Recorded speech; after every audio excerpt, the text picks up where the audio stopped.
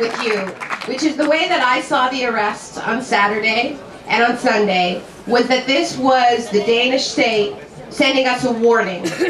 Don't mess with our brand. We are going to sell Hopenhagen to the world. And anybody who messes with our happy little picture is going to be punished. And I do, like Tadjil, understand the impulse to resist that. But I really think that the best revenge that we can have after that really, really insulting, humiliating treatment is to show that we understand they're trying to send us a message. We are not afraid.